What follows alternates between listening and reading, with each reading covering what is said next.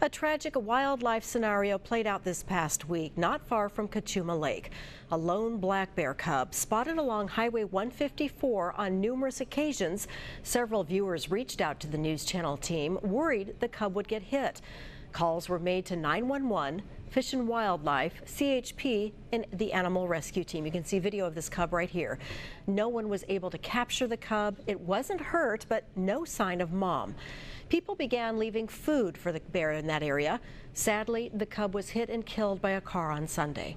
Fish and Wildlife says it has a strict black bear policy that they have to follow. Unless it's hurt, cubs spotted after August 1st are deemed healthy enough to survive on their own. You'll find more information about this story on our website.